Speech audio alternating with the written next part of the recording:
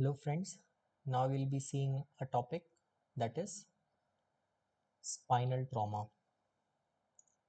So before going into detail, I would like to thank Chandana Shri ma'am for sharing these wonderful notes with us, which are very helpful for quick revision.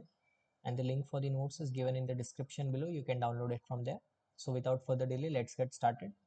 So before starting, just see about the quickly about the basic anatomy. That is the spinal cord, the ligaments and the vertebrae.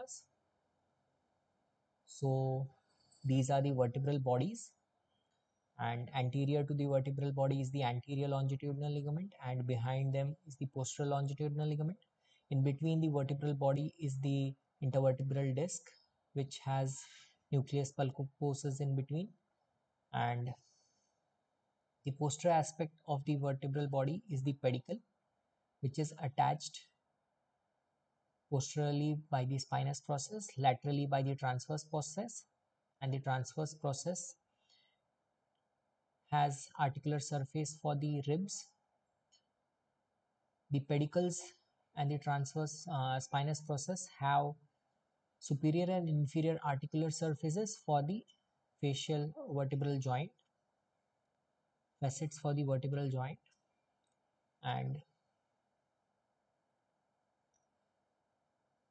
just anteriorly to the uh, just posterior to the spinal column is the ligamentum flavum, and behind that is the intertransverse ligament. Posteriorly is the interspinous ligament, and lastly there is supraspinous ligament.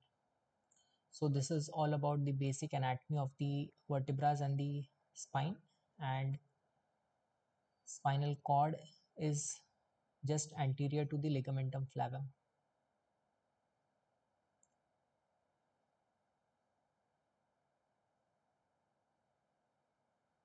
Then, considering the vertebrae, we have 7 cervical vertebrae, 12 thoracic, 5 lumbar, 5 sacral, and 4 coccygeal.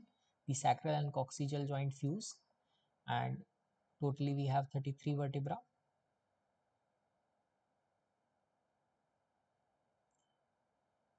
The spinal level and the vertebral level, in the upper cervical it is same, in the lower cervical it is the spinal level,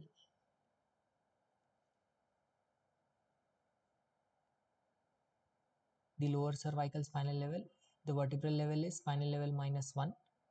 In the upper thoracic, the vertebral level is spinal level -2, and in the lower thoracic it is spinal level -3. In the lumbar it is spinal level -3 to 5, and in the sacral level the spinal level is vertebral level is spinal level -6 to 10.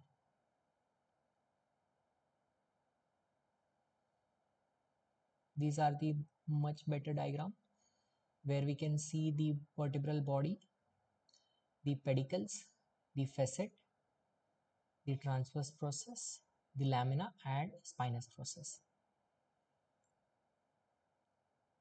Spinal cord extends from the foramen magnum to L1 level, L1, L2 level, the border of L1, L2, and the conus medullaris extends up to T12, L1 level.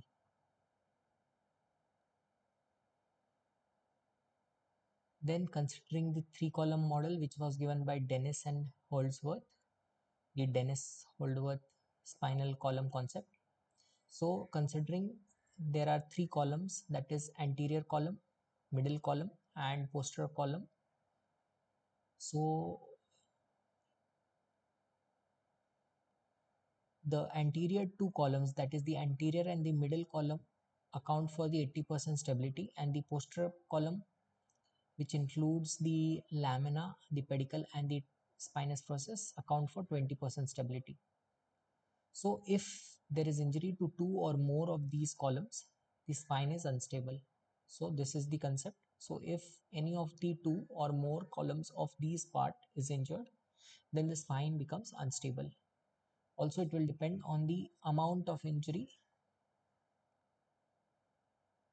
Then spinal trauma, there could be bony injury to the vertebral body or the postural element, the processes, or neurological injury to the nerve cord roots or the spinal cord.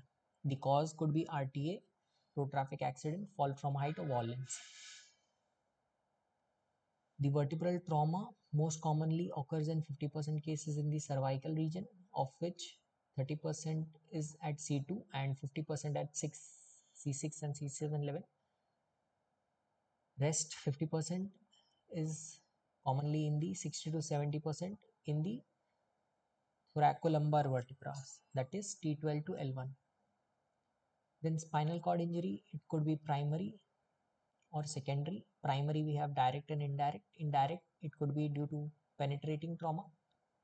Indirect could be due to flexion injury, flexion with rotation, which is the worst form, flexion with distraction, vertical compression, and extension injury.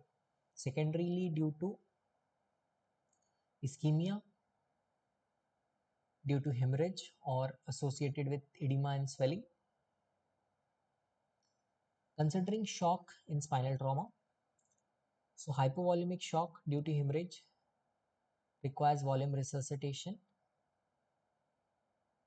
and neurogenic shock results in either normal heart rate or bradycardia, warm peripheries, decreased vascular tone due to increased or unopposed vagal tone. It is due to sympathetic interruption. There is increased vagal tone, and generally trauma is at or above the level of the sympathetic outflow. So in spinal shock, there is temporary physiological disorganization or block of the spinal cord function, which starts within minutes of injury and can persist up to 6 weeks, around 1.5 months. And there occurs paralysis, hypotonia, and hyporeflexia, which resolves over time up to 6 weeks. And the first reflex to return is bulbocavernous reflux. Then considering the basic management, initial management, that is the airway, breathing, and circulation, which has to be taken care. Immobilization of the spine through the spine board and rigid cervical collar. And careful transportation, spinal log roll with minimum 3 people to help. Take care while removing the helmet so that no further injury is added. For hypotensive cases, we have to go for leg elevation and IV fluid should be added. For airway, we can go for nasotracheal intubation, orotracheal intubation, cricothyrotomy, or tracheostomy in the increasing order of the necessity. PR tone, PR, that is the anal tone. If there is perianal sensation is positive, that means the spinal injury is incomplete. Also, in case of suspected cervical spine injury, what are the predictors for spinal trauma? If there is impaired consciousness or intoxication, significant head or facial injury, mechanism like fall from height and RTA, neck deformation or tenderness, unexplained hypotension, diaphragmatic breathing, extremity functional neural deficit. These are some of the predictors for cervical spine trauma. Clinical features, you have to go examine the external injury, which will be suggestive for the mechanism of trauma. Then spinal exam, which will give us about the deformity, gap, step, or tenderness. Neurological examination, which will help us in assessing paralysis, respiratory paralysis, hemi, para, quadri, paresis, or plagia. Reflexes, which could be either areflexia or hyperreflexia. These are some of the motor findings in the neurological examination. Then we have the sensory level examination, autonomic functions like the bladder and the bowel function, various spinal syndrome like the anterior posterior central spinal cord syndrome, Brown-Sequard syndrome, spinal transection syndromes, which could be complete or incomplete. Coming to the imaging part, so X-ray spine, which could be AP and lateral. In the lateral, we'll assess the prevertebral soft tissue swelling due to any hematoma. In sagittal alignment, we can see for translation or angulation. CT will be showing bone and soft tissue changes. Myelography will show cord compression. MRI will show cord injury, which will be indicated, which is indicated, MRI is indicated when there's some neurological deficit. MRI will also show cord edema and contusion, which are the initial aspects of the injury. Now coming to the treatment, initially we'll take care of the airway, breathing and circulation.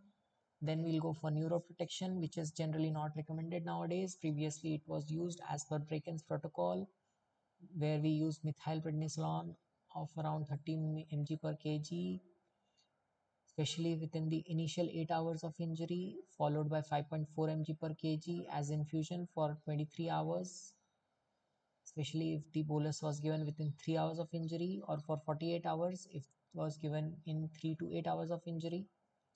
Then for surgery, we go for decompression, realignment and stabilization with help of orthotic devices. Rehabilitation, which is complications like the progressive neurological deficit or post-traumatic syringomyelia. These are some of the complications. Then these are some of the diagrams of the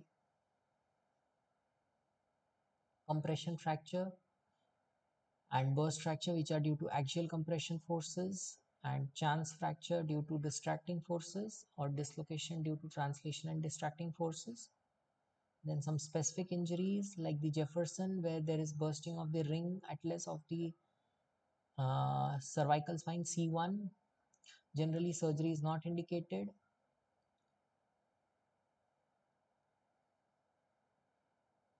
In the odontoid process fracture C2, axis protrusion, surgery is needed for widely displaced fracture. In hangman's fracture, due to hyperextension or distraction injury, it is due to the C2 pars interarticularis fracture. Only if there is spinal cord compression or failed external mobilization, we go for surgery. So this was all about spinal trauma. Hope it has been understood in simple words and will be helpful for quick revision. Thank you for watching. Keep studying, keep growing. Please like, share and subscribe. And see you in next video. Keep studying, keep growing. Never give up because great things take time. Thank you.